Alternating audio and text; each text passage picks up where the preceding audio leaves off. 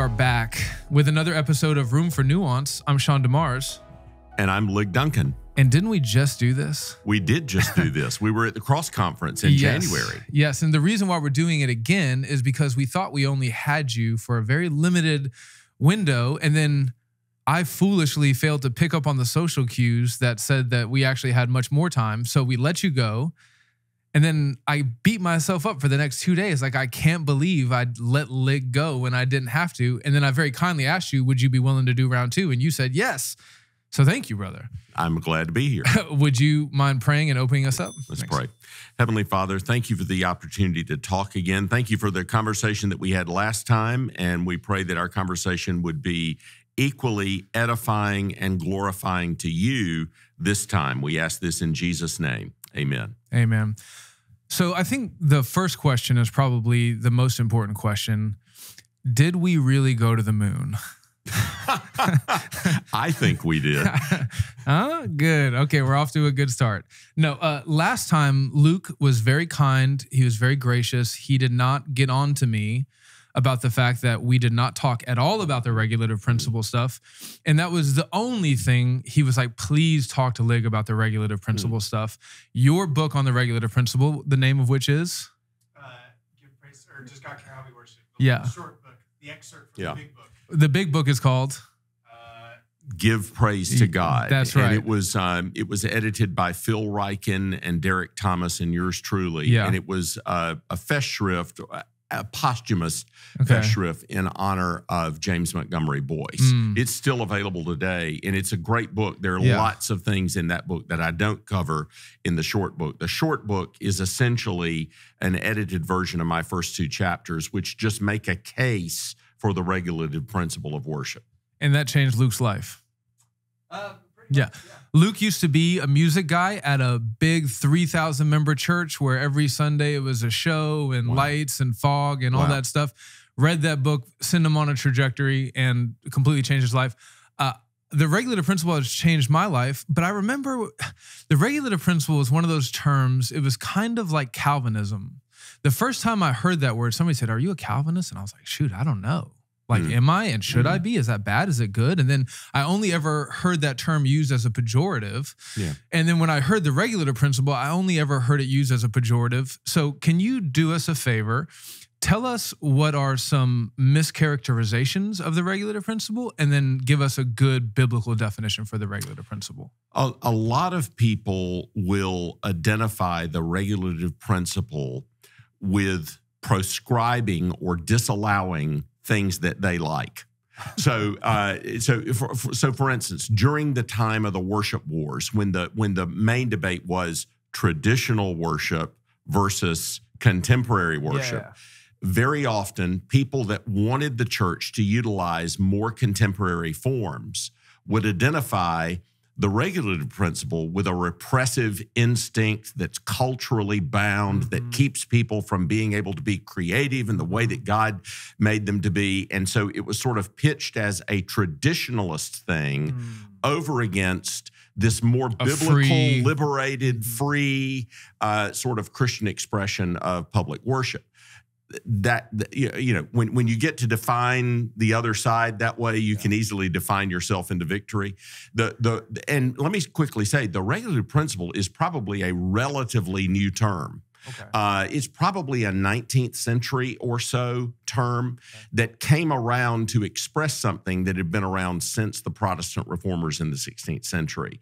And in the 16th century, the Protestant reformers were especially thinking about the Roman Catholic Church and its practice of worship. So way back in the 1530s, when Calvin wrote his little pamphlet on the necessity of reforming the church, he identified the number one reason why we need a reformation is because of the idolatrous worship of the Roman Catholic Church. The way that the Roman Catholic Church was doing worship, Calvin argued, actually forces all its members to engage in idolatry, because the worship is not in accordance with God's word. And so Calvin was very concerned that we worship publicly in a way that is in accord with Scripture.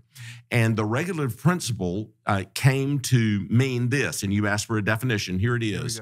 It is that our public worship must be warranted by Scripture.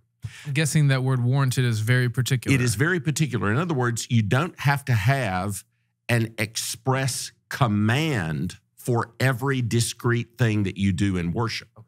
But there has to be a biblical justification for it. Mm-hmm. And biblical justifications come in more than just direct commands. By way of implication. Correct. Good so necessary good and necessary consequence.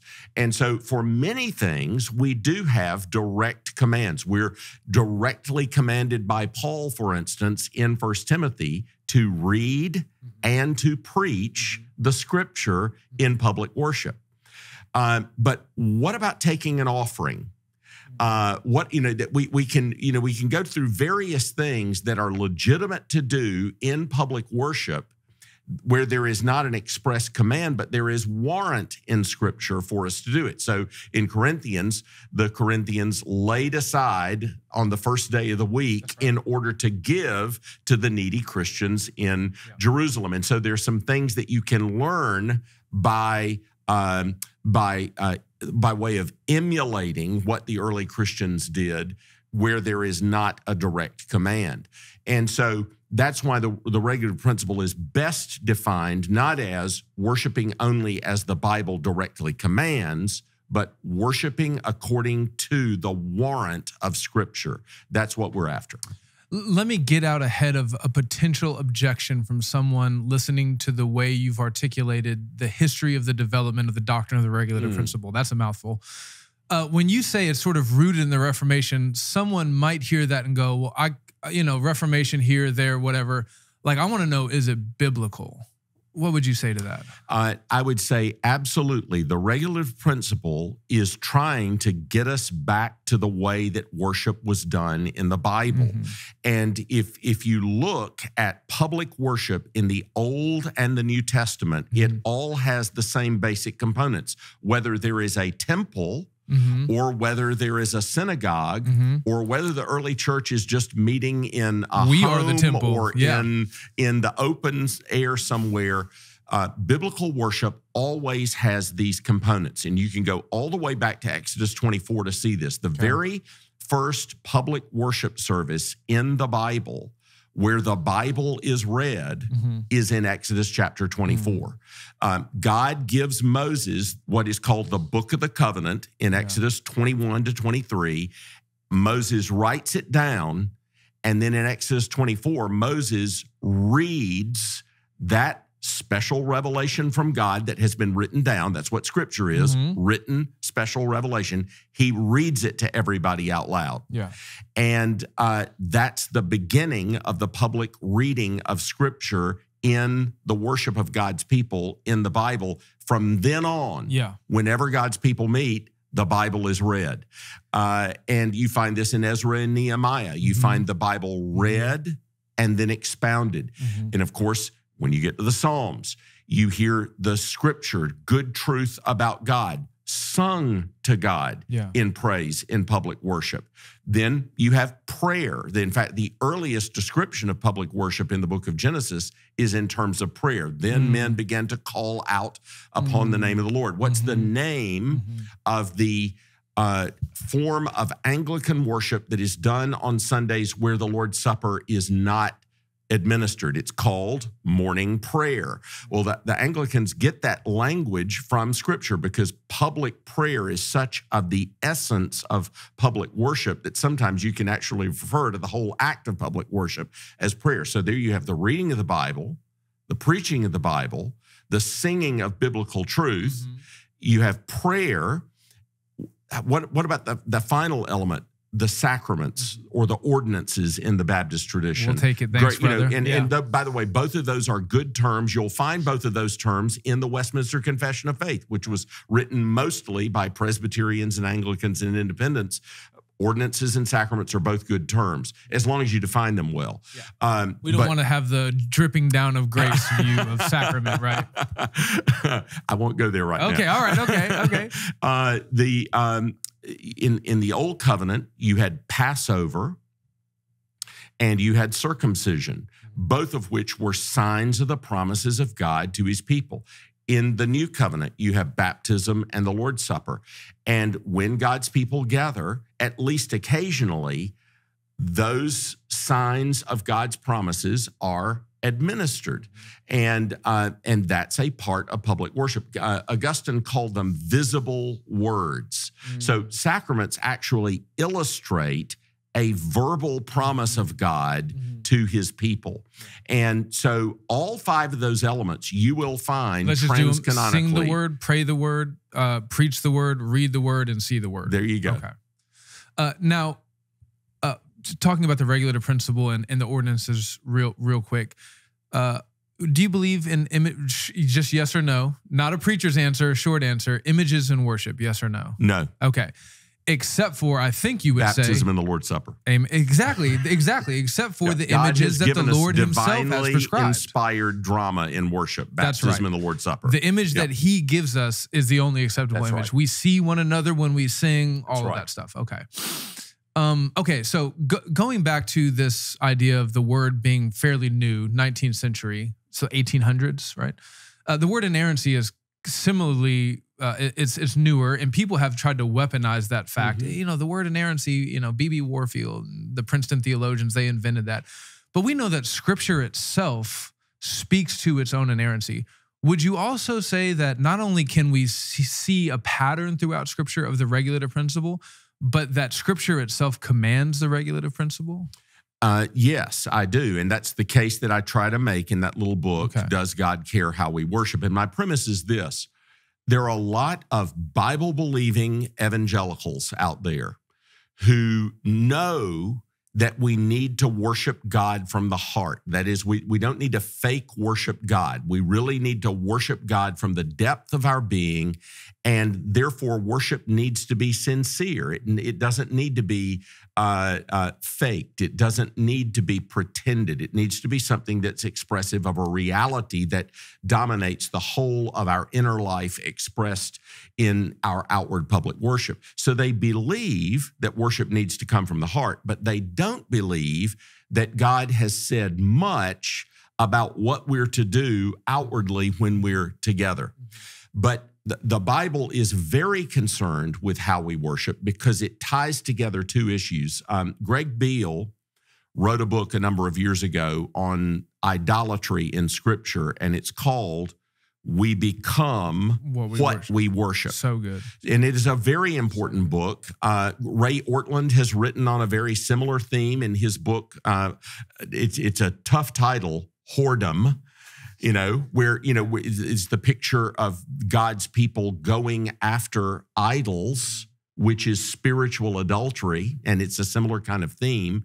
But the point is this: what you worship, you become like what you worship. And this is an argument that goes all the way back to the prophets. And the prophets would say, you worship stone and sticks, and you'll become like that. You can't speak, can't see, can't move. You'll become captive to your idols. But the Bible also makes it clear that you become like how you worship, because how you worship will determine who you worship. In other words, if worship is not a response to divine self-disclosure, if it's not a response to God telling us how to worship him, we will end up worshiping a God made in our own image.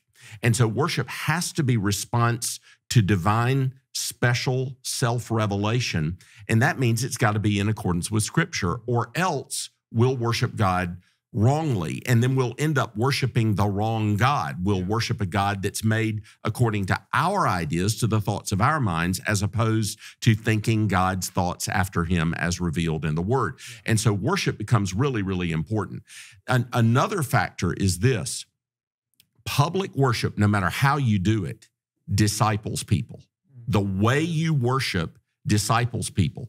So what I tell people is when I walk into the public worship in your church, no matter where it is, it might be a burned down building, it might be a storefront somewhere, it might be a beautiful colonial space, wherever it is, it's my hope and prayer that it will be filled with Scripture. that there will not be anywhere that you can turn in that public service of worship and not hear God's word being read to you, preached to you, prayed back to God, sung in praise to God, and then visibly seen in the administration of baptism and the Lord's Supper.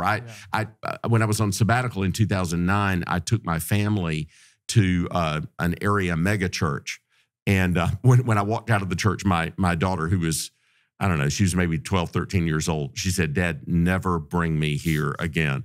It was every caricature of a mega church that you can imagine. Now, the pastor is a Bible-believing brother. I mean, I know him. He loves Scripture. He believes in the doctrines of grace. He preaches for the conversion of sinners. He wasn't there that day. The preaching loosely called that day was basically a Rotary Club talk. Oh, no. But the best part of the public worship service was the administration of baptism. It was a Baptistic church, and during the baptism, not only did they get great brief testimonies of saving grace from the people who were being baptized, but the man who was administering the baptism explained the gospel. It was the only gospel I got in the public worship that day. I want to see the gospel and Scripture everywhere in public worship, not just in an incidental place stuck off in the corner. So we want our public worship to be filled and formed by Scripture.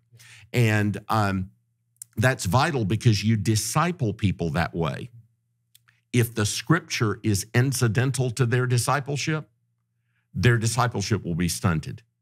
If the Scripture is essential and necessary to their discipleship will flourish. That's got to show in public worship. Because the word is the only thing that works, right? Exactly. Yeah. Okay.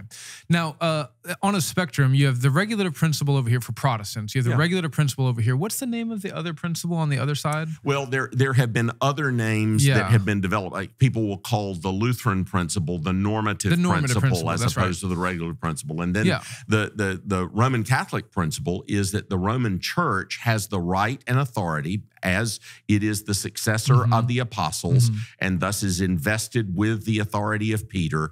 It may make rules that are not found in the Bible for its people to practice in public worship. So I don't even know what you call that, but that's sort of the spectrum that people will describe. So one of the things that I heard from Mark that I thought was helpful a number of years ago is he says, we're regulative principle guys, but the one thing we can appreciate about the normative principle guys is that we're both really still on the same biblical spectrum of trying to go to God's word to figure out how we should worship his holy name. We disagree about how to do that, but at least we're both trying to do that. Whereas the Roman Catholics say, Scripture plus tradition, and that just puts us in different categories. Right. Yeah. The Reformers, a big part of, have you read Ian Murray's yellow book? It's like a compilation of all these documents from church history. Yeah. Fantastic. Yeah. I don't remember what it's called, but it's like documents of the Reformation or documents of the Reformed Confession. I know exactly what you're talking about. If you're a halfway decent Googler, you can find it. I was struck by how much of their complaints were in some way connected to the regulative principle. The vestment controversy, this, that, or the third. And I've also been struck recently, one of our pastors talks a lot about how whether it's smells and bells, unbiblical stuff over here in Anglican churches or lights and laser shows over here, they're really doing the same thing. One is just doing a highbrow version. One is doing kind of a Walmart version. Right. But neither one of those is appropriate according to the clear commands of Scripture. Right. Yeah. That's right. Again, there are things that can make worship feel holy. Whether it's a high mysticism or whether it's sort of a consumer Disney-fied mysticism that give you the feeling that you're closer to God, rather than appeal to what Scripture says makes you closer to God, or what Scripture says matures you in Christ. And all of us are looking for some sort of silver bullet or a red pill that we can take that can get us closer to God. And the mystic sort of Anglo-Catholic, Roman Catholic, high traditionalist sort of thing, or whether it's the clowns and otters in the mega church Honestly, scene. that would be pretty cool. And what we have to do is not listen to the siren sound of either of those things, but say, I believe that the Spirit works through His Word. Amen. And I think that's that and pragmatism. I wrote the introduction to Matt Merker's excellent little book on corporate worship. And in that, I said, one of the things that Matt highlighted to me as I read that manuscript was, wow, one of the big things that we fight as evangelicals is simply the consumer mindset. Our people tend to view public worship services as customers view a service being provided to them by a business. Yeah. And they sort of pick and choose what they like, because what's the rule? The customer is always right. And what happens is ministers will accede to that by saying, give them what they want. And when you adopt that consumer mindset, either as a worshiper going to church or as a minister, a pragmatist, I'm just going to give them what they want, you've already given away the store. Yeah. Because God is the one who says, no, I decide how you approach me. Yeah. You do not decide how you approach me. Yes. I decide how you approach me. And public worship needs to scream from the rooftops, you come only by Christ. Yeah. That is the only way into. He is the temple. He is the one by whom you come to God. He is the sacrifice. He is the one. I love the phrase that in public worship, God is the one who determines how we approach Him, and He alone is the one who makes it possible. Mm. See, he not only says it's only by Christ, He provides Christ, and He says, come to me by Christ. And our public worship needs to say that loud and clear to our people. Wow, yeah. Let's talk a little bit about Uzzah. Because I think that the main takeaway, well, there's a lot there. There's a lot to unpack. But one of the main takeaways is that good intentions are not enough, right? I'm gonna keep the ark from hitting the ground. I think Shai Linne in one of his songs says Uzzah thought that his sinful hands were cleaner than the dirt. So I think a lot of times we give our brothers a pass on unbiblical worship because he's a good brother, his heart's in the right place. And that's not wrong. You want to be gracious. You want to give people the benefit of the doubt. But at the end of the day, if God is the one who has made it possible, and if He is the one who has told us how we should approach Him, there is a measure of, you better be careful here, because you're leading God's people and you're proclaiming His name. And if you do it in a way that He hasn't prescribed, you're on shaky ground. You're in a dangerous place. Elaborate on that. Well, I only want amen to everything you just said. And one thing to add, when I look at the whole flow of that passage in 2 Samuel 5, 6, 7, you're getting ready for the ark to be moved to its final central location in Jerusalem next to the king's palace. And so it indicates that in Israel, God is going to rule. And if God is going to rule, He's going to rule by His word. And it is very clear to me that David knows why Uzzah was struck down, because the next time after they are taking the ark in on the cart and it falls, David pouts for a while about it. And then the next time you see the ark coming into Jerusalem is coming in on poles. And remember, the king had to write down the law, his own copy of the law. So David knew the law. The law is the Levites carry it and they carry it on poles. The next time you see it, it's on poles. So David knows why Uzzah is struck down. It's no mystery to David. David had not insisted that it be done according to God's word, and disaster happened. And God has a reason for why He commands what He commands. And so the Puritans would say about that, I think it is true that God gives us all kinds of latitude and mercy that we don't deserve. That should never lead us to presumption, however. And there was presumption there, and I no question God meant to send David a message. Yeah. And the message is, if I'm really going to rule, this people, it's going to be by my word. And if the king won't pay attention to my word, who will? Wow. And so I think that whole scene is about God ruling his people by his word. And in the very central issue of worship, and the ark did what? It symbolized the special presence of God with his people. If you're not going to treat that with respect, what are you going to treat with respect? And I can't help but hear that story through the lens of being a pastor and just thinking, if I mess this up, people get hurt. This isn't a game. This is not theoretical. David's failure led to someone dying. Hopefully that doesn't happen at 6th Avenue, even if we mess up. It probably won't. Well, again, but again, as a pastor, you know you want to be careful with the word of God. I remember as a youth director in St. Louis in the mid-1980s, teaching on a Wednesday night and looking at some of my students writing notes in the margins of their Bibles based on my little lesson that I was teaching that Wednesday night to high school age kids. And it struck me like thunder. I better be telling them what the word of God is saying, because they are writing notes in the margins of their. All of us as pastors ought to have that attitude. I want to be careful what I do. These are God's people, and they're to be ruled by God's word, not by my goofy ideas. So I want everything I do to be in accordance with God's word. Wow. Also, trying to picture you as a youth guy.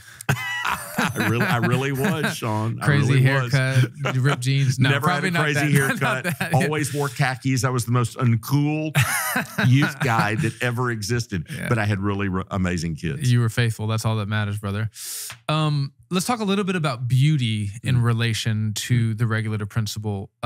I'll give you a little spiel, and then you help me make it better or correct me. Okay. Yeah. So we're thinking about the rebuild of our church. And a lot of people in our congregation, surprise, surprise, have strong opinions about how we should do this, that, or the third. And our congregation is great. It's not a big deal. We're not going to split over the color of the carpet. But we did want to say, okay, let's get ahead of this. Let's do some teaching. Even when it comes to the architecture of a church, we think that the Bible, although it doesn't give us an exact plan or layout for the building, has a lot to say. So here's the main thing that we said in relation to beauty. We said that beauty in the Sunday morning gathering is what the people are doing in worship. The building itself is merely there to accommodate this divinely prescribed, beautiful thing that's taking place. And so Russell Berger, our assistant pastor, when he taught about it last Wednesday night, he said, our church building should be kind of like a building like a doctor's office. It should be nice. It should be well kept. It shouldn't be distracting or so ugly people don't want to go into it. But it should basically, once you walk in, you should forget about it so that you immediately focus on that which you are there to do. In a doctor's office, it would be your medical stuff. In the church, it's worship. And so that's not to say that it's wrong to have a kind of beauty in your architecture, but the beauty in the architecture should not in any way be in competition with the beauty of the church. And in addition to that, the beauty should not be such that we feel like we are, in any Roman Catholic sense, being led into the presence of anything. So basically that's our spiel on it. Anything you would add to or take away from that? Well, that's a huge discussion deserving of, an hour conversation. But here are a couple of thoughts. The minute that you build a building, that building sends messages whether you like it or not. And so what you need to be aware of are what are the unintended consequences of messages that you send.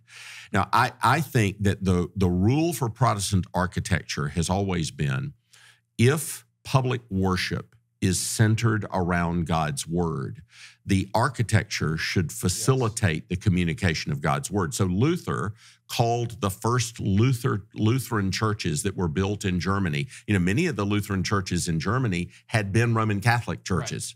So when they pulpit off to the side, altar in the front. So when they started to build Lutheran churches, he called them mouth houses. That is, it probably sounds better in German. The design of the architecture was made to help the communication of the word of God in the public worship, whereas many Catholic churches are built in such a way that it is almost impossible to hear the preaching of the word in those spaces. When I came to First Presbyterian Church in Jackson, in 1996. The building that we were in had been built in 1952. The acoustics in that room were so good, it would seat about 750, that the pastor could preach and everyone in the room could hear without any acoustical amplification.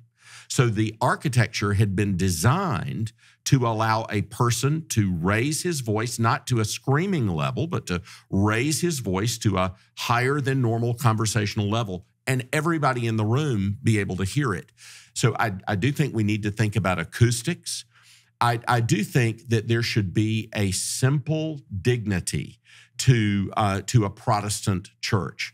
And so there are going to be degrees of beauty. You know, I think maybe the most beautiful interior room that I have seen anywhere in the world in a Protestant church is Independent Presbyterian Church in Savannah, Georgia. It is an absolutely beautiful room, but it is very, very simple.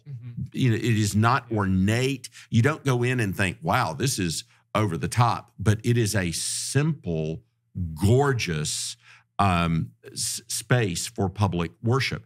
Now, there will be other places that are far less attractive than that, but if they facilitate the ministry of the word in all of its aspects, reading, preaching, praying, singing, and singing is something you have to think about. Will the room help my congregation sing? So acoustics that keep the congregation from being able to hear itself will discourage congregational singing. So, for instance, a man who was an engineer became the pastor of a church in St. Louis many years before I was the pastor there, or on the pastoral staff there. And he wanted to deaden the room's acoustics. And so he actually painted over a portion of the room that had been designed to make the acoustics more lively for singing. And then after them, there was modifications to the room that altered that effect, where the room once again became a much better room for singing.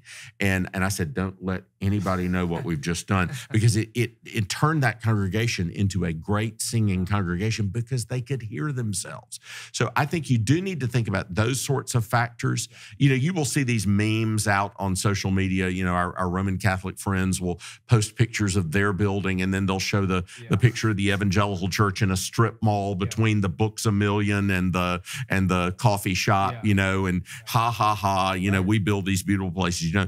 Well, there's a reason why evangelicals and why Protestants have been more functional in their approach to church architecture. It doesn't mean that we need to be indifferent to church architecture, because again, once you start building a place for yourself, there are unintended consequences, both good and bad, that come along with whatever you do. There's no perfect way to build a building. There are always going to be some liabilities that come with that. We need to be aware of that. If you want to read on this, Hughes Old has written about Protestant architecture. There are people that have thought through the philosophy of Protestant architecture that would be good for all of us to read and think about. Wow. Thank you, brother. That was more than I could have hoped and or expected. Let's talk a little bit about seminary stuff. You're the seminary guy. We didn't talk really much about it at all last time. What is your greatest encouragement at the moment regarding seminary education, we'll say in the United States? And then what is something on the horizon, or maybe that you're seeing right now, that you're discouraged or concerned about? Something that your listeners will be interested to know that is encouraging, and given that we talked about complementarianism last time, worth mentioning, because complementarianism has been beat up pretty good. You know, the only growing seminaries in North America are inerrantist, reformed-leaning complementarian seminaries. So with all the blowback going out there on social media against all three of those things, from ex-evangelicals and deconstructionists and left-leaning, those are the only places growing in North America right now. And those are accredited seminaries in the U.S. and Canada. And that is a very encouraging thing. Now, something that ought to worry us is the number of men going into ministry, even in the evangelical world, is dropping who are going through seminary. And we've wondered about that through the effects of the tensions of the last 12 years, through the pandemic, through the election of 2016, through all the pounding on men, toxic masculinity and all this kind of, and pastors are horrible hypocrites and terrible people. Don't be a pastor. We've wondered, is that having an effect? Apparently so. There are fewer young men going to seminary and into the ministry through the route of seminary. And I think in general, that's a bad thing. And if you look at a lot of the large evangelical seminaries, the majority of students are women. And one of the fascinating things— Sorry, how much of a majority? I mean, sometimes it's huge. Sometimes it'll be 60% of the student body will be female. But of course, the interesting thing is, even in the egalitarian world, the majority of pastors are not women. Right. So, if you take the PCUSA, it's a tiny proportion of lead pastors that are females, right, even though you have a very large number of women studying in seminaries. And so I had a friend of mine who taught at an undergraduate evangelical institution, said it was very important to many of his women students that they be considered as potentially ordainable and potentially pastors, but they didn't want to go into the ministry. And so the dropping of men going to seminary, that's a problem we need to keep our eyes on. I'm very thankful God has been kind to us at RTS. 80% of our students are men. And the vast majority of those men are preparing for vocational ministry. And I want to see that fostered everywhere in the evangelical world. We need men that are ready to do the arduous but glorious work of the pastoral ministry. And that phrase comes from my friend Dan Doriani, who teaches at Covenant Seminary and is a fellow member of the board of the Gospel Coalition. Dan feels like we've got to send a message to young men. Yes, the ministry is hard, but it's also glorious and it's worth it. It's worth the sacrifices. Yes, you're going to have people that come after you in ministry. Yes, you're going to have people that betray you in ministry. Yes, you're going to have your heart broken in ministry. Jesus is worth it, and his bride is worth it. And I want to prepare my students to believe what they believe with such conviction and such comprehensiveness that it gets down to the level of their DNA so that they can survive the next 30, 40, 50 years of ministry and not become cynical and not become bitter and not become apathetic. I want us to cross the finish line believing what we believe more than we started it. Knowing that along the way, there are many dangers, toils, and snares. And so that's a concern I have, is I do see an erosion of men prepared. Now, seminary is not the only way to prepare for ministry. There are other ways. Seminaries have been around for about 250 years, basically. Okay. Before that, the formal process of education of ministers was often through universities, which had been started to prepare people for ministry. Like Harvard was started to prepare people for ministry in the Congregational Church in New England. What about before that? Let's go before Oxford, Cambridge. Let's just say first 500 years of church history, trying to do the 2 Timothy 2, pass on.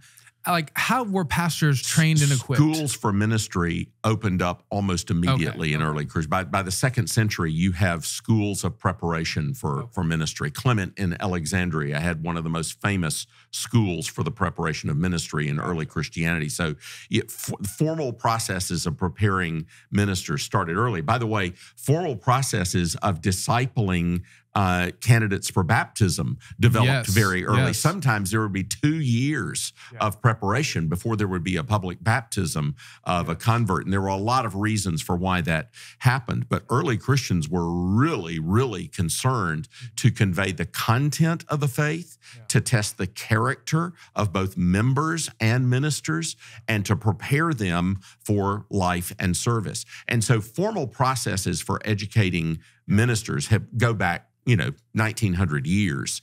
Can I pause you on that baptism question? Yeah. Not to do what Mark All would do good. in this situation. I'm thinking about this. We're about to have some cases of church discipline at 6th Avenue, and I think our membership process is pretty slow.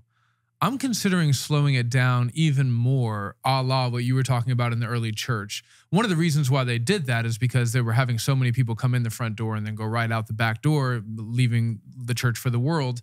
And they wanted to double, triple, really be sure, do we have good evidence that this person is actually regenerate? I'm getting to a question. Yeah. In light of the rapidly de-Christianizing culture that we live in, do you think it would be wiser for churches to slow down, even healthy churches that are slow, to slow down even more? I'm not saying we have to do a 3-year thing like the early church did, but slow down even more on taking in new members to the church to really make sure that we're convinced that they're regenerate. That's a judgment call for local elders that I trust in a Bible-believing, well-taught church to make. But I will say this, we do have to be in the mode of continuous and never-ending discipleship of our congregations. And I've been at Capitol Hill Baptist Church enough to be in congregational meetings pretty regularly. And it's clearly discipleship about what CHBC believes about membership doesn't stop in the membership classes. It continues at every members meeting. It continues in every public worship service. And I think, again, this is where evangelical pastors who have adopted whatever it takes to get people in the pews is what I'm going to do. You have given away the store already when you've adopted that, because we have to be in the mode of continuous discipleship into what it means to be a Christian, into what it means to be a fellow member, in what it means to serve the brethren. We've got to constantly be new. So whether we, if you only have a 6-week membership process, maybe think about expanding what's entailed in the membership process. But no matter what you do on the front end, you've got to keep doing that down the line, because especially with a congregational polity, your polity is only as good as the embrace of your membership of that polity. And by the way, Presbyterians believe this too. Polity disciples. Polity disciples you. And so, again, so many of our friends that we know are in Christ and believe the gospel, and pastor congregations who do not care about polity. You've by making that decision, you have decided to leave off a part of the discipleship of God's people, because how we are and how we act together is a big part of the Christian life. Look at the New Testament. So much of sanctification in the New Testament is how we relate to one another, especially in the church. So you can't be sanctified without relating to people in the church in a certain way. That's what you're teaching in membership classes, and that's what we're trying to disciple people in every members meeting, in every meeting of congregational worship, and in all the other special activities that we do to edify the people of God. So that is something for sure that we need to do in an ongoing way. That's good, brother. More stuff on seminary, because you are the seminary guy. So many once faithful biblical pastoral training centers, colleges, whatever, or theological Christian universities have gone the path of liberalism. If it can happen to Princeton, right?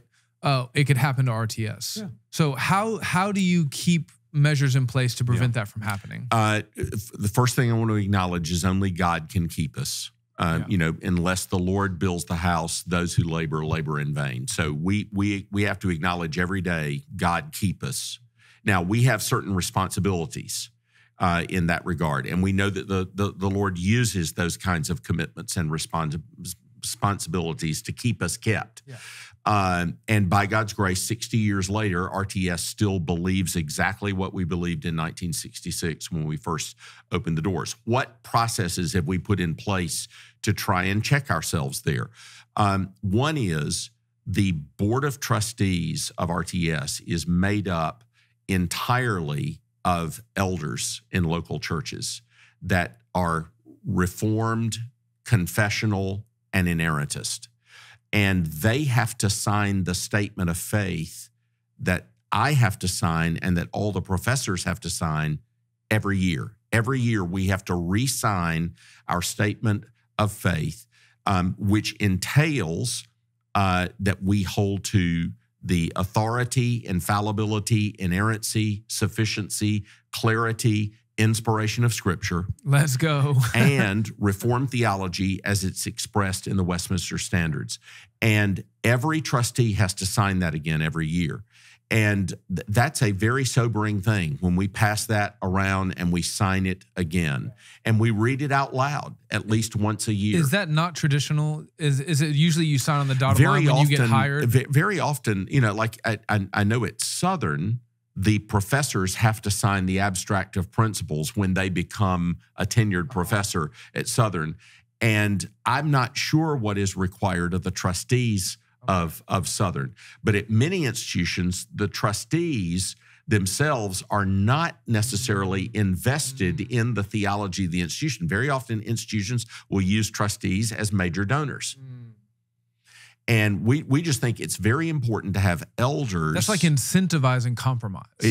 Well, and let me say, capitalism and the need to finance theological education has been a source of real problems in higher theological education in America. The need to pay for what you're doing has led to a lot of compromise. We got to keep the doors open. Right. When instead it should be let the doors close if they need to. Correct. Yeah. And I've told people we are accredited. And I've said if ever our accreditors were to require us to compromise our commitments to the sole final authority of Scripture, the infallibility and inerrancy of Scripture, especially on controverted things like gender, marriage, and sexuality, or to compromise our commitment to Reformed theology, I'd just say, that's it. We're ditching our accreditation. Now, I happily want to say our accreditors have been great with us. Our accreditors have never pressured us to compromise on those things. Interestingly, now you should know that in the Association of Theological Schools, which is the largest accreditor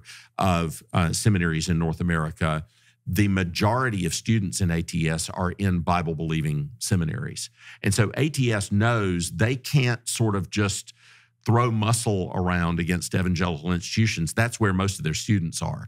And they've been actually great partners with us in theological education. But if I should ever have a government agency or an accreditor pressure me to compromise our commitments, I'm done. I'm out. We're gone.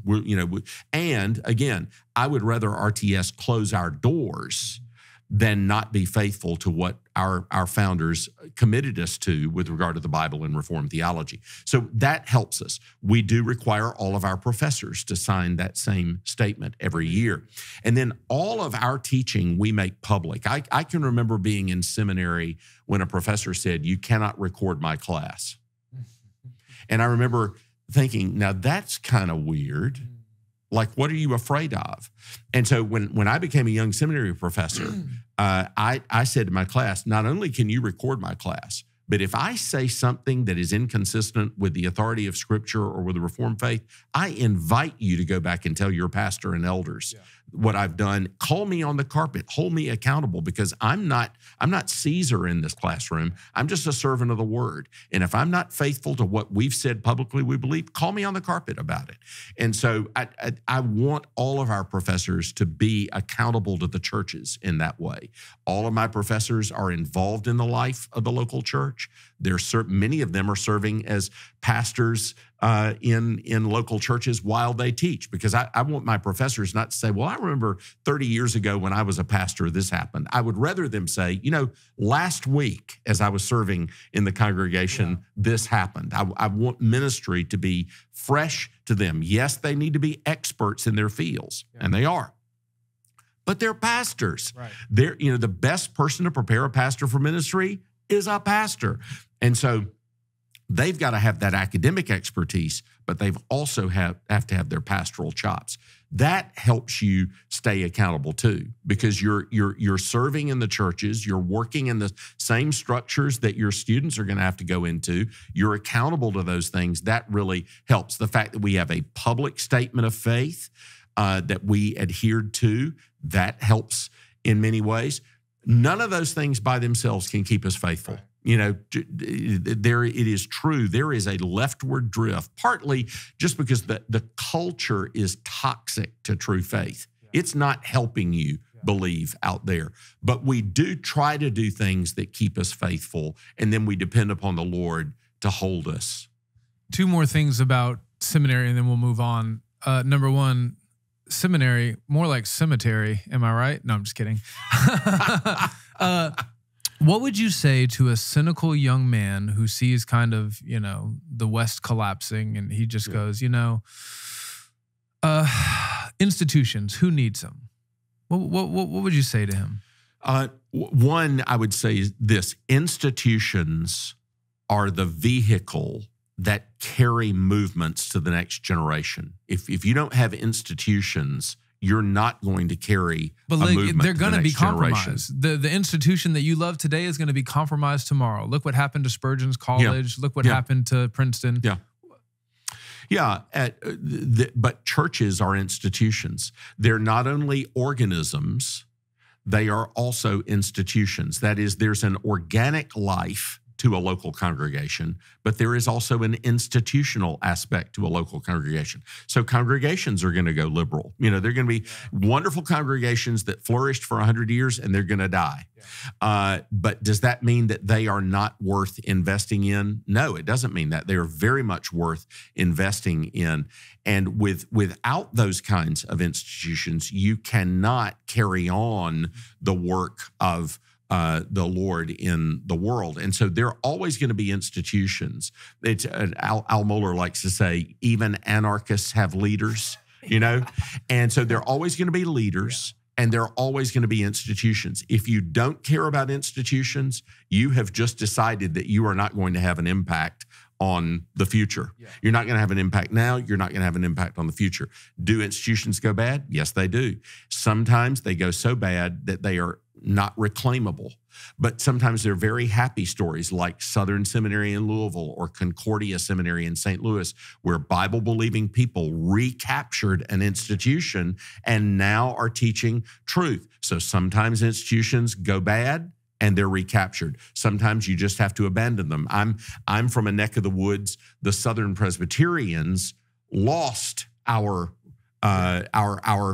conservative resurgence. Yeah. The Southern Baptists won their conservative resurgence. So we lost all of our institutions and we had to rebuild them. That's why there's an RTS. RTS was established because there was not a single Southern Presbyterian seminary that held to the infallibility and inerrancy of Scripture. All of the denominational seminaries had fallen prey to either liberalism or neo-orthodoxy.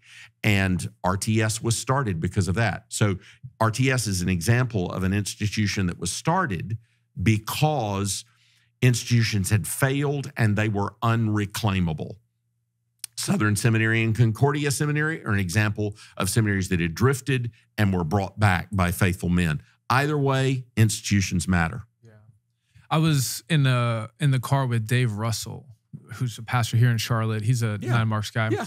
And there was no camera around. There was nobody there. It was just he and I. And he was just riffing on his desire to fight for the SBC. And I thought that was convicting for me because I'm a part of ACME. I'm excited about that work.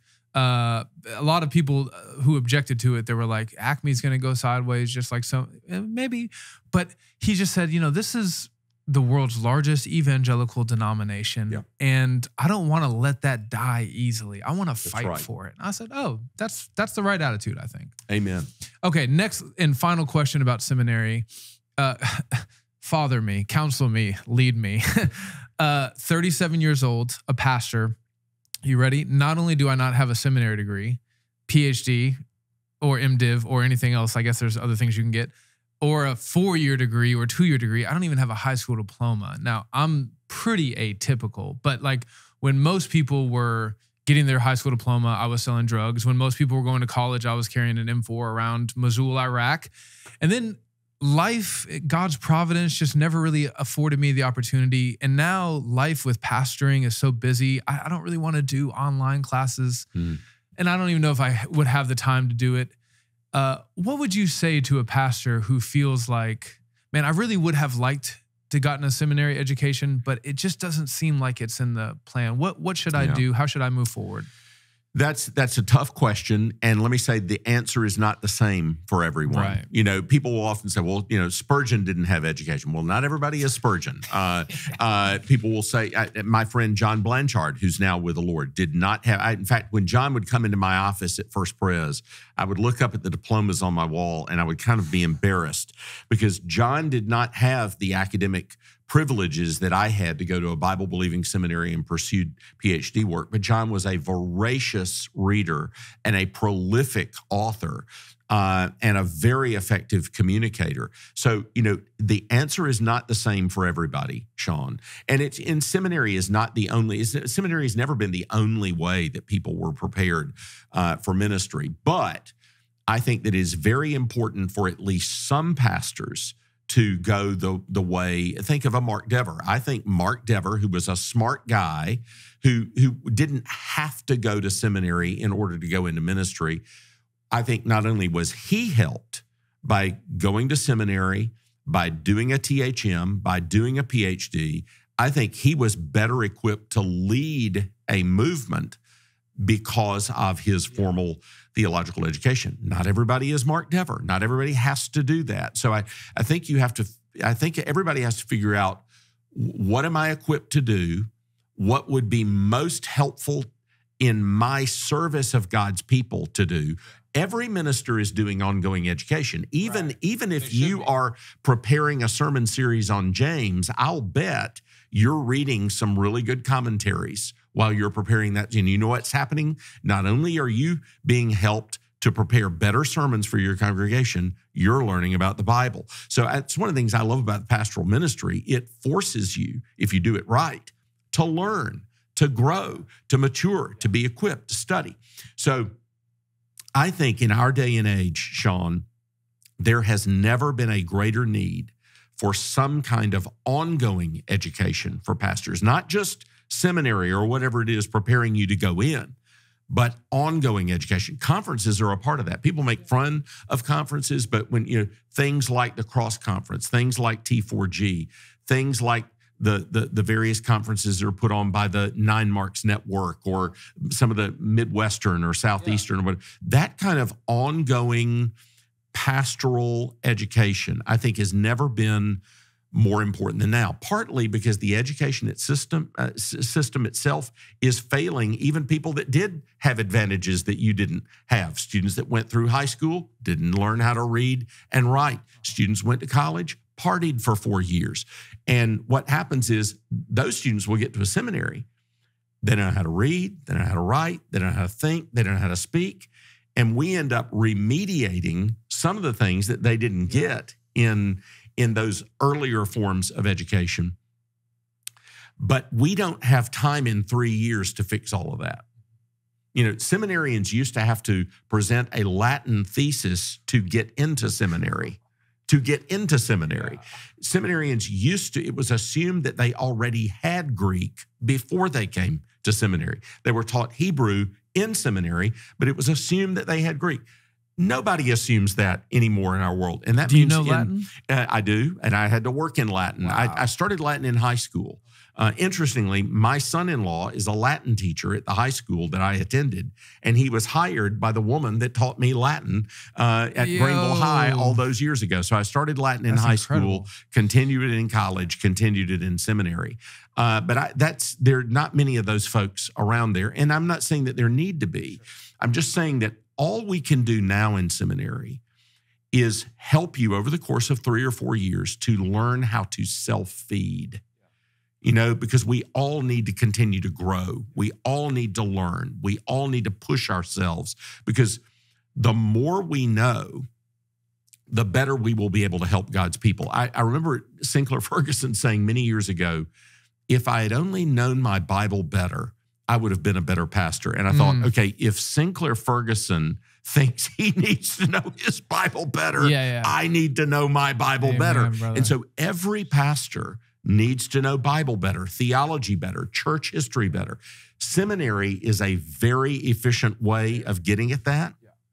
When you are in pastoral ministry, time is at a premium. So one thing I would say to this, I would say if you invited me to speak to your fellow elders and your congregation, what I would say is deliberately give Sean time away from his local pastoral responsibilities so that he can invest himself in ways of learning. They may be 1 week intensive courses. They may be going to a conference. They may be going off and doing a seminar, some form.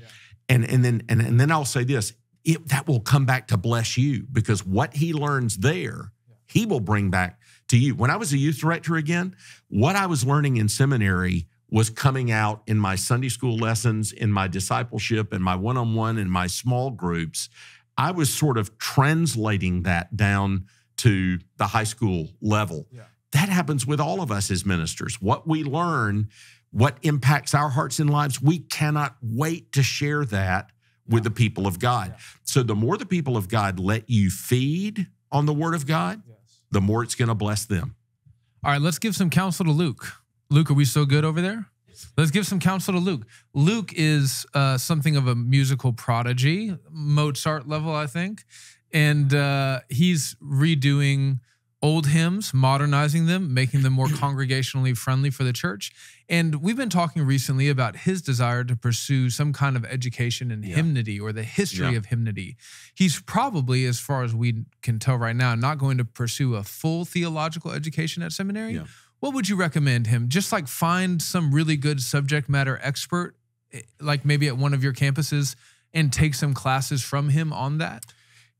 That's one way that you can go. Okay. Interestingly, the wife of my academic dean has just finished it's either a PhD or a DMA at New Orleans Baptist Seminary in hymnody. Okay. And she teaches music at a local university, and so she's been working on hymnody. I actually teach the hymnody course at RTS Jackson. So next time we teach it, I'll send you a note. We would love to have you come over. We'll probably do it in an intensive. And we'll make time for him to get there. Of my students know zero about the history of hymnody. They haven't thought through the whole what about congregational singing? What does it take to really do that well? So our hymnody course is designed to help in that process. So yes, there are good resources like that around that you can take advantage of. Great. You got that locked in, ready to go? Thankfully, it's on film. So yeah. But I mean, if he's going to teach it and he'll let you come, we're going to send you. Yeah, I might go too. Well, I don't know who will do stuff at the church, but we'll figure it out. I gotta stop saying so much. Sometimes I go back and I watch these videos and I just Okay. Let's leave that in. And there we go. I replaced the with an let's have a little palate cleanser real quick. You'll appreciate this, Lig. I think I found out the other day that ants, like the insects, I found out that they're all females. Did you know that? I had no idea. Yeah, I'll prove it to you. If they were males, they'd be called uncles. Ouch. So moving. Dad jokes. I got them all day. Honestly, it was really hard for me to get this far without doing one. So slowly but surely, here we go. What you can let's say. I want to say most, but I know questions put in the form of a superlative aren't the easiest to answer. Top 3 theologians that you are most excited about in the new generation? I asked that because with the passing of Keller, MacArthur doesn't seem to be doing well. Sproul has gone to be with the Lord, and every time I think about it, I just go buy 5 copies of The Holiness of God and give them away. Piper's getting up there. Yeah, I'm thinking, okay, if we were to do 15 years from now, another T4G, who would you hope to be on the stage? Well, it's not always the best theologians that are on the stages of conferences, True, right? True.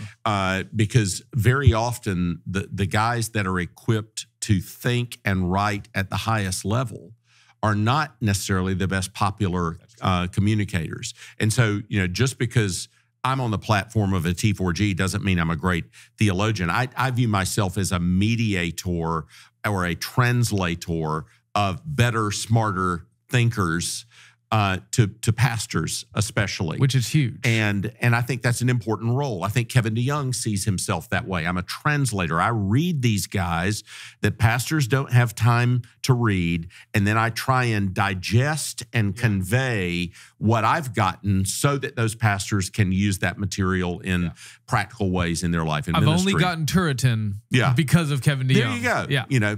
So so if we were around Turretin and Van Maastricht, might not be on the platform of T4G, but they would certainly be informing us. Yeah. I mean, think of the impact of Berkhoff on Al Mohler.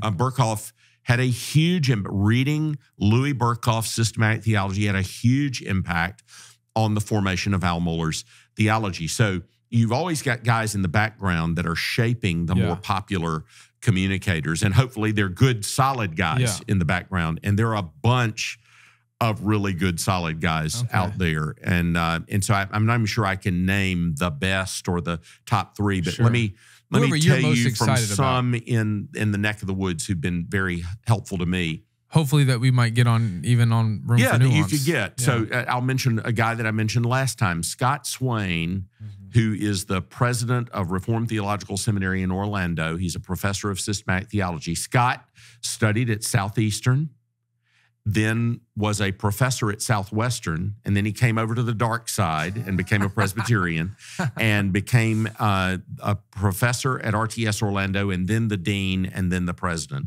Okay. Scott's work in the doctrine of God, and in particular in the doctrine of Trinity, has just been transformative to me.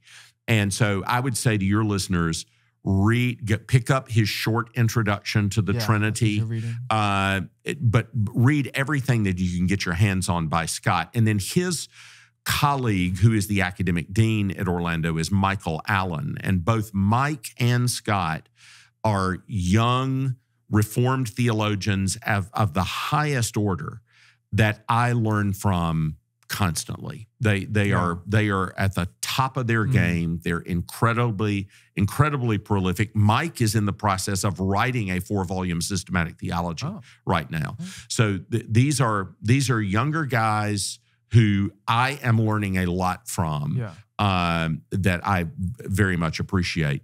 Another young theologian who is incredibly prolific is Matthew Barrett, who is at Midwestern Does he sleep? Baptist Seminary. I mean, that dude is just pumping out. And he cranks it Yeah. out. And, Matthew, again, is one of these younger theologians committed to what's now being called in popular language classical theism. Yeah. But all it is historic, orthodox, biblical teaching on the doctrine of God. But he's an expert not only in theology, but in historical theology. He's written a book on the Reformation recently. Matthew is very prolific and very, very helpful. So those are three names that I would mention. I could mention a bunch of guys in the Baptist world right now, some of them out of the 9 marks. Bobby Jameson, for instance, is another guy who is doing really good work in terms of articulating a classical Christian doctrine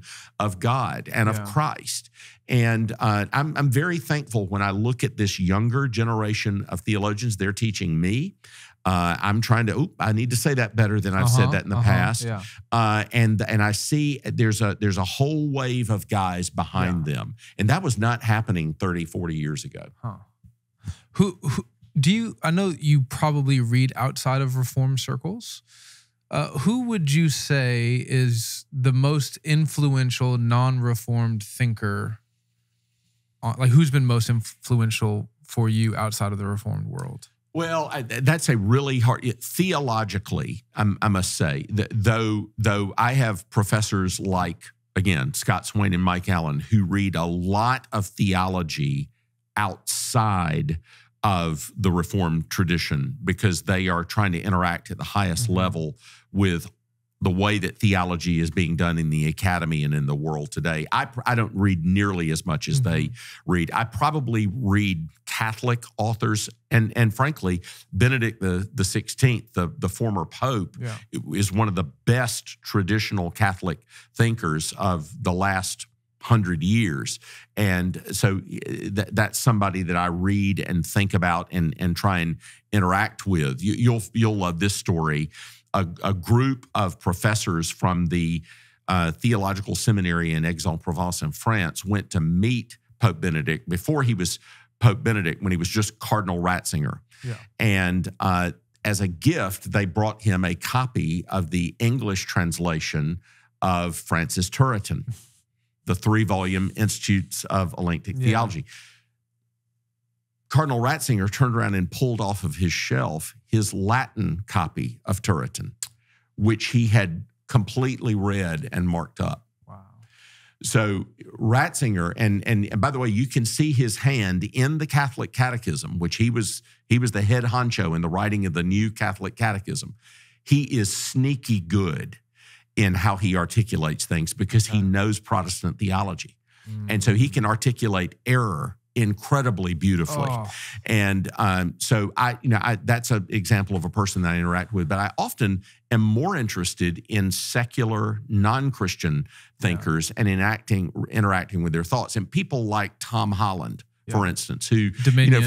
Dominion, he's coming from sort of an atheistic worldview, and he suddenly realizes, wow, all the things that I love really are rooted not in the classic Greco-Roman tradition, they're rooted in Christianity. And so I'm going to think of myself as sort of a cultural Christian because that's the only way that I can justify the things that I care about. So I love to read that kind of a guy as I think about reaching this sort of a skeptical, unbelieving world with the truth of Scripture and the gospel.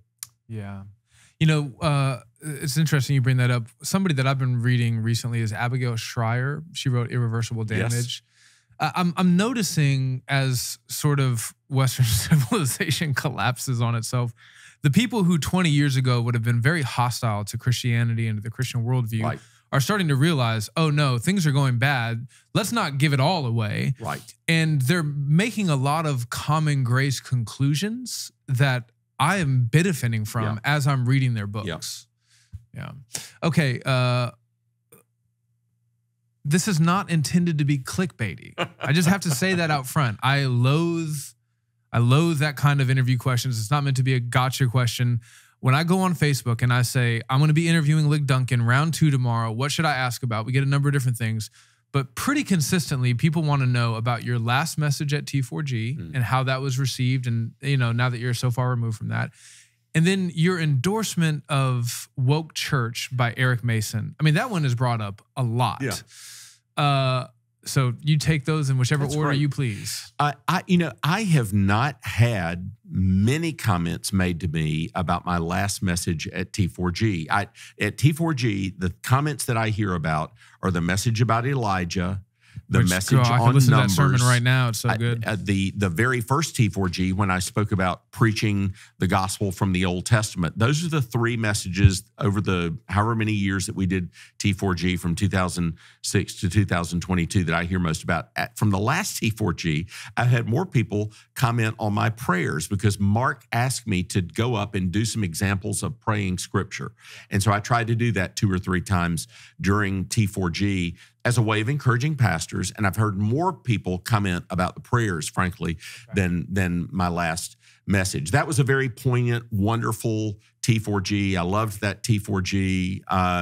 And I remember more about what Sinclair Ferguson said, interviewing Sinclair and Alex, what Mark said, walking off the stage the last time, and then Matt Merker walking off the stage, and then there's nobody up front. And I just thought that is Mark and I were talking about this after. It's just so appropriate that there's none of us on the platform. There's only God. There's only the gospel. There's only Christ. That was just so appropriate that no human beings were up there. It was just left to the Lord. That was a beautiful way to end T4G. So I don't know. Maybe you've heard something about the last sermon that you want to mention. No.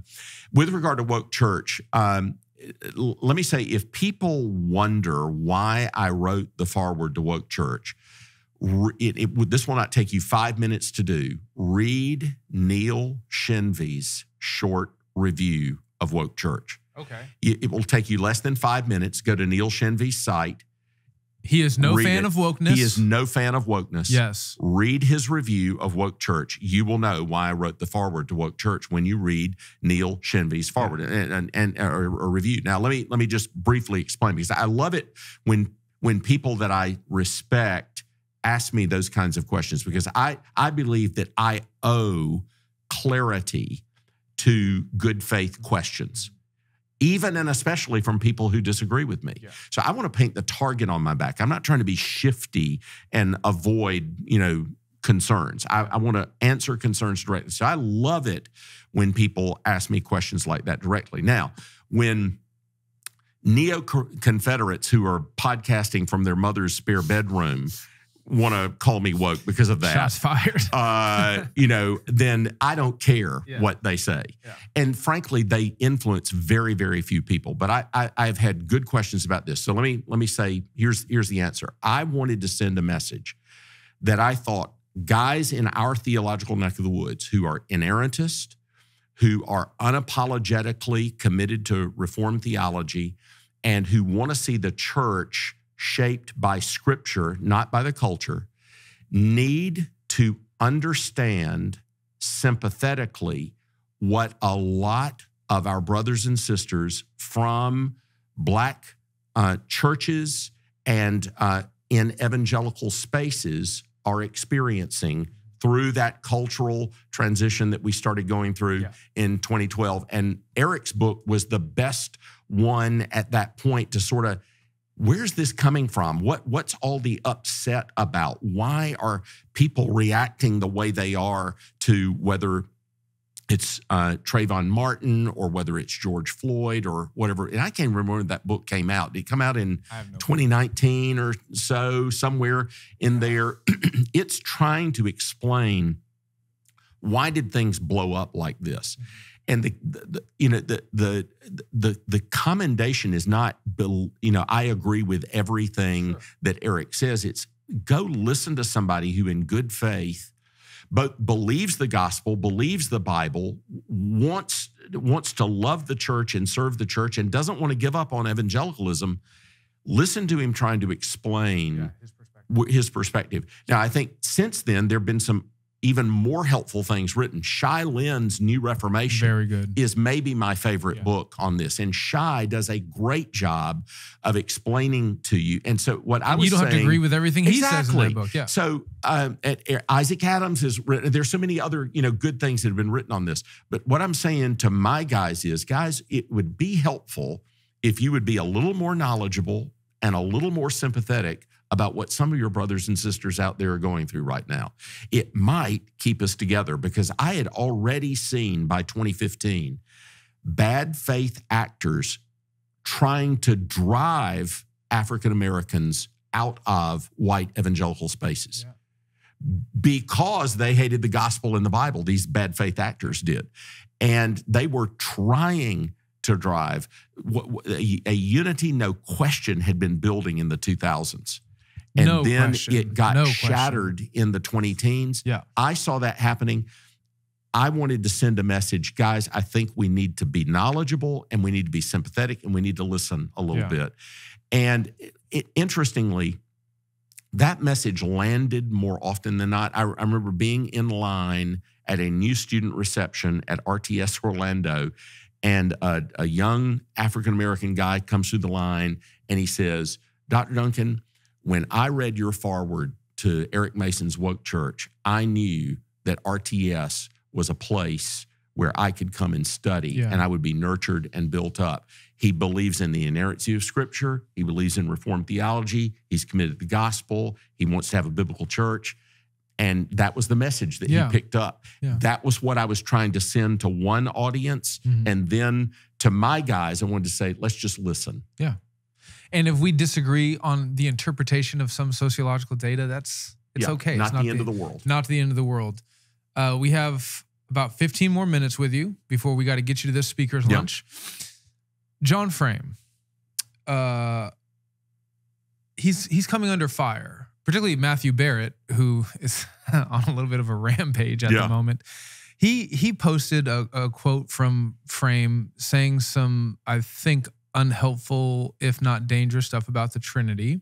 And Matthew Barrett basically said, why does John Frame continue to get a pass? I'm only asking you about this because you are the president of RTS. I know that you know John. Yeah. I have greatly benefited from Frame's work over the years. Help me think through this better. James Dolezal was on this years before Matthew ever published anything on social media. You'll remember James uses the phrase theistic mutualism.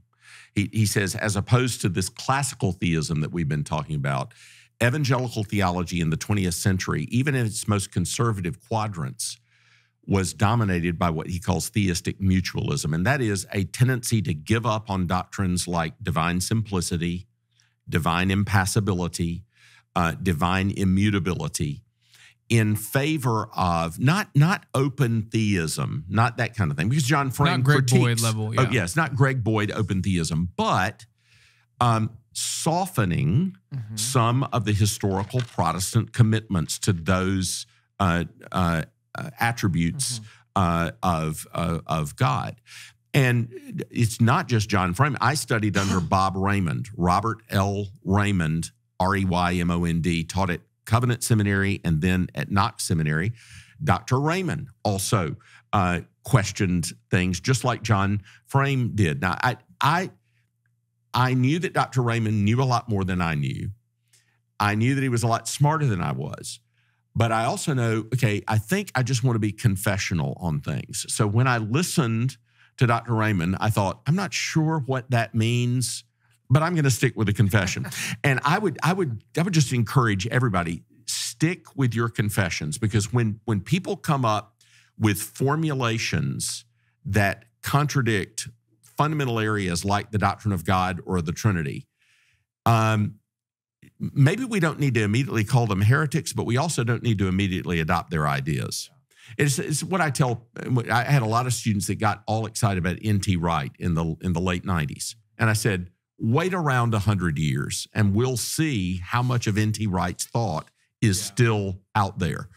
And so a lot of theologians, it's not just John Frame, it's Bob Raymond, who I loved and studied under. It's my beloved Donald MacLeod that I studied with in Scotland. It's Wayne Grudem, a dear friend of mine. I can go down a list of guys that made that in their articulations of especially the Christian doctrine of God, they made moves that were different from the classic Protestant scholastic formulation of the doctrine of God. And we're living in the heyday of the resurrection of the classic Protestant scholastic doctrine of God. So I would say read John Frame with appreciation, but care on those points. Watch what Matthew is drawing attention to. Matthew's right. Matthew's right about what he's articulating. Doesn't mean you have to throw away all your John Frame books. Right. Just watch out in those areas. Go with where the confessions are on those issues. If you could be stuck on a desert island for the rest of your life, you can only have one set, if you will, of systematic theology. What are you taking with you? That's really, really hard. But I might pick Petrus Van Maastricht. It's Van Maastricht. You remember Jonathan Edwards said that Van Maastricht was the best uninspired book ever written. I did not know that. And so Edwards loved Petrus Van Maastricht. And that set is being translated into English by an RTS graduate Nice. who now teaches What at language Westminster is it being Seminary. translated from? It's being translated from Latin into English. It has never been in English before. And he's gotten 4 of the 7 volumes out. Wow.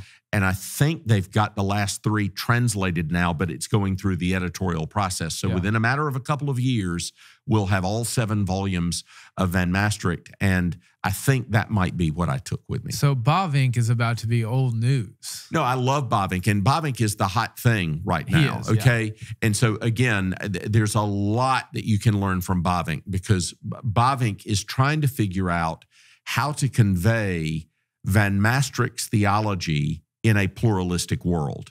So Bavinck is helping you figure out how to translate historic Reformed theology in a modern pluralistic society. So I love Bavinck for that reason. That's what Gray Sutanto and James Eglinton and Corey Brock and others are trying to do. They're trying to show us how Bavinck helps us preach the old faith, the scriptures, the gospel, the historic Reformed faith in this modern skeptical culture, because Bavinck helped us do that. So Bavinck would be a great choice as well. You can only have one work of fiction with you on the desert island. What do you take? Can I have all the works of Tolkien? Yeah. Okay, I want all the works of Tolkien. So if I had to ask Tolkien versus Lewis, Tolkien, hands down. no, okay, but it's not Narnia versus Lord of the Rings. It's all of the works of Tolkien versus all the works of Lewis. Yeah, and you're still taking Tolkien. Absolutely. Oh man. Okay.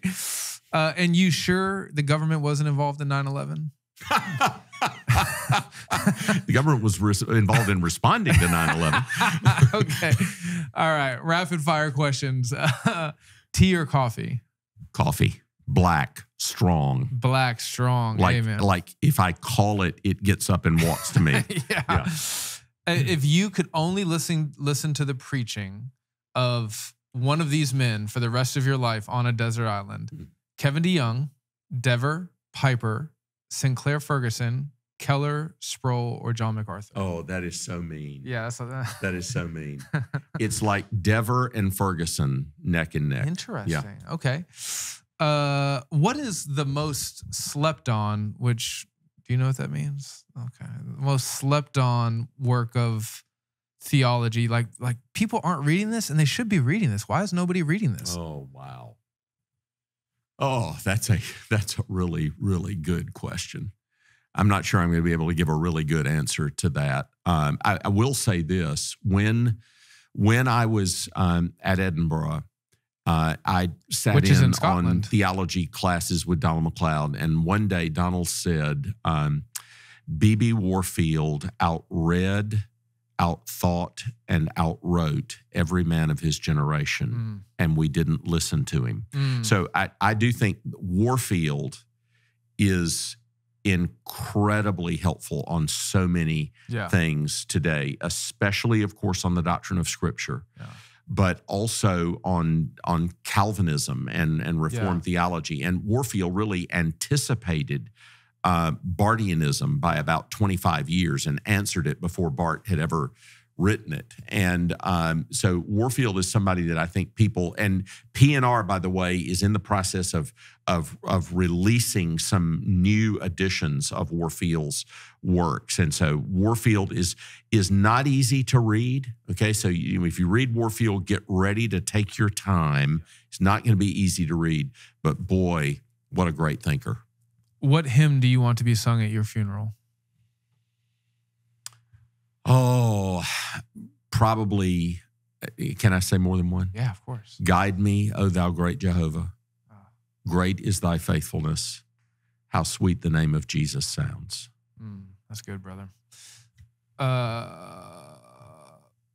Mountains or beach? Mountains. Champagne or wine? Champagne. Whiskey or bourbon? Are those the same thing?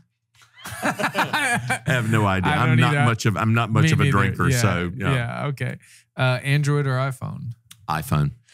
Macaroni salad or potato salad? Oh, that's hard. Coleslaw. Okay. Night out or night in? Night in. What's your middle name? Ligon. My first name is Jennings. My middle name is Ligon. My last name is Duncan. Like I'm the third. William Jennings Bryan? Yeah, Like, okay. well, it's actually, I'm named after a circuit riding Methodist minister. My great-grandparents were in a congregation that on one Sunday would be Presbyterian, the next Sunday it would be Methodist, the next Sunday it would be Baptist, and they would just rotate through. Wow. And apparently a circuit riding Methodist minister whose name was Jennings Ligon had a profound effect on them, and they named their third son after that minister. Yeah. And that name has been passed down. Now my son is Jennings Ligon Duncan IV, and he goes by Jennings. That's pretty cool. Are we close enough now that I can just call you Jennings? You can call me, very, very few people. Dever would call me Jennings from time to time. I had an elder at the church in Jackson who would call me Jennings. Yeah. But yeah, you can call me whatever you want to call me, Sean. Yeah. I needed that. Concert or sporting event? Ooh. If it were a concert with the original band of Earth, Wind, and Fire, it would be concert. But you're blowing my mind right now. You're an Earth, Wind, and Fire guy? Oh, my heavens, yes. I was a DJ in high school. So wait a second. Yeah. Wait a second. Yeah. We got to go another hour. Okay. That's crazy. Okay. But I love college football. So if I had, college football, I just love it. Are you Mississippi State or? No, Clemson. I put in South Carolina, you either pull for Clemson or South Carolina. Okay. And so my family was a Clemson family, even though I went to Furman. Okay. And so I know some coaches on the staff. I know a lot of the people around the program, and I still go to Clemson games from time to time. Okay. Yeah. Morning person or night owl? Used to be a night owl. Now I'm a morning person. Burger King or McDonald's? Let's throw in Wendy's too. Let's get crazy. If it were Burger King and McDonald's, I'd pick McDonald's. Just classic Americana? My order at McDonald's is a double hamburger, add mac sauce, and a small order of fries. Wow. That's my order at McDonald's. I didn't even know you could do that. Yeah. Let's get crazy, yeah. okay? Yeah. Burgers or barbecue? Oh, that's so hard. Depends on the barbecue. Texas, let's say Texas barbecue. Well, if you go to Four Rivers Smokehouse in the Orlando area, you can get Texas brisket because that's where John Rivers learned how to do his brisket. Okay. And some of the best barbecue you can imagine. I'm a South Carolina mustard-based barbecue guy, but I love Four Rivers barbecue in the Orlando area. So you'd take barbecue over burger? It's hard because tough. I love burgers. I mean, I live on burgers, Sean. Good I love burger. burgers. Come on. Yeah, I had a burger last night. So we did too, and it was amazing. French fries or onion rings? Again, if it's the right kind of, if it's the onion rings from Roosters in Jackson, I'll go with the onion rings. Okay. But I love fries as well. Chinese takeout, and not the good kind. I'm talking about the bad kind. Like you know you're going to regret it. Right, yeah. Or sushi. Chinese takeout. There we go. A man of the people, ladies and gentlemen. Cold or hot? Cold. Rock or rap?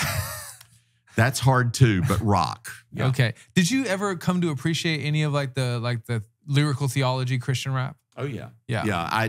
And through a dear friend of mine who's actually now the head of Mission Mississippi, Brian Crawford. Brian came from a background where he had been sort of part of a Pentecostal health and wealth healing kind of thing.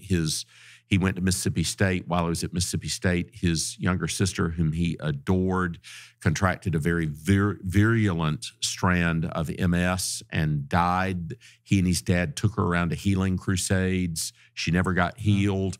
The theologians in that movement declared it was because she didn't have enough faith. Right. Brian knew that she trusted in Christ. Yeah. She had a beautiful testimony all the way to death. So he rejected the theology of his youth, but he didn't reject Christ or Christianity. And he came across Reformed theology from John MacArthur, R.C. Sproul, and John Piper in the rap lyrics of this music that a friend gave to him. That's how I found out about him. And so that he really introduced me to that whole world. I knew a little about it. You know, I was a DJ when rap first went top 40. So Sugar Hill Gang, Run Rapper's DMC, Delight is the first group that goes top 40 with rap. The rap world, of course, had been around for a long time. It just hadn't broke surface into pop culture. And so I knew that stuff because I was a DJ. And I liked a lot of it, but it's so crude, right? Yeah, right. So much of the lyrical content you just can't listen to as a Christian and say, yeah, that's okay. Right. So discovering this other world was, whoa, you know, and then the ability of some of these folks to articulate profound truths of theology in ways that get into your head and you can never forget it. That's right. Oh my heavens, it's so good. So yeah, that's my quick answer to that question. Last one. Classical or jazz? I love jazz, but I also love classical. I couldn't give either of them up. Really? Okay. Yeah. I feel like jazz is the kind of music that people pretend to like because you have to, but you actually and like look, it. I am not. My younger brother John is a much better musician than me. My mother was a professional musician. I know I can sing, but I'm really not. I took piano for a while. I played bass for a while. I've done some things instrumentally, but I'm not a musician, nor am I a musician like my son. My son can play 15 different instruments and loves all kinds. He loves a lot of prog rock stuff because of the complexity. And by the way, the jazz roots to a lot of what prog rock does. I did a lot of sacred choral singing as a young man, and so I love sacred choral music, but I also love the great classics. And I was introduced to a more pop jazz, so I'm thinking of people like Bob James, Dave Grusin, that Earl Klugh, George Benson, sort of that kind of pop jazz drew me into the jazz world. Now, J.I. Packer really knew jazz. He knew real jazz music. I didn't know jazz at its roots. I was drawn in from sort of pop jazz and then appropriated, bits and pieces here and there. Yeah. Last question. Favorite movie? That is so hard. That is really, really hard. I might say favorite movie. It might be as bad as it is when you go back and look at it. Okay. The first Star Wars movie. Hey, I get it. I get it. That had such an impact. I don't know how old I was. I don't know, maybe 14 or 15 years old, but I had never seen anything like that in my life. The visual truly effects, groundbreaking, which look cheesy now. Yeah. The acting, horrible. The script writing, stilted, but totally took me into a whole new world, And so that movie had a huge impact on me. Answer, brother. Thank you for your time. We're going to get you out of here. I'm going to pray. Lord, thank you so much for our brother Lig. Thank you for providentially leading him to the place that you've led him to today, where he is able to influence so many people for the sake of the gospel. We pray that you will protect him and keep him, that your face will always be shining upon him, Lord. Help him to love you and your son Jesus more than anything else in the world. And then as an outflow of that, let his ministry bear much eternal fruit to the glory of your name. We pray that this episode will do that to some small degree. God, all we want to do really is be faithful with what you've given us when you've given it to us. And we know that the promise is that you will empower us to do that by your Holy Spirit. So with hearts full of great hope and thanksgiving, we say amen. Amen.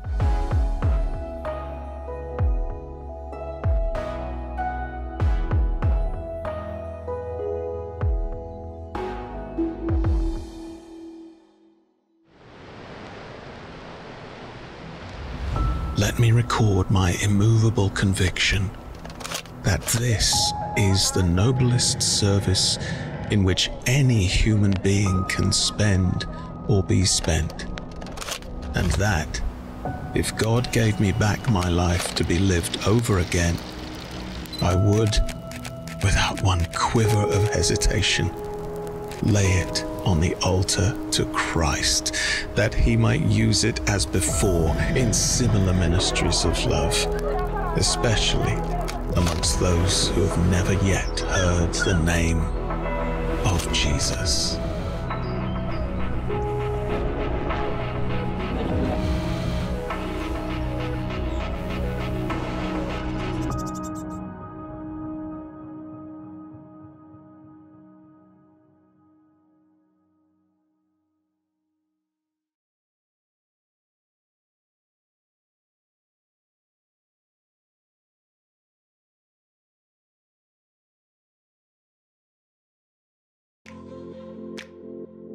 At 10 of those, we want to serve the local church by equipping your church family with great resources that are going to point them to Jesus. So we'll come and set up a pop-up bookstore in your church. There's no charge. We'll come for your Sunday services.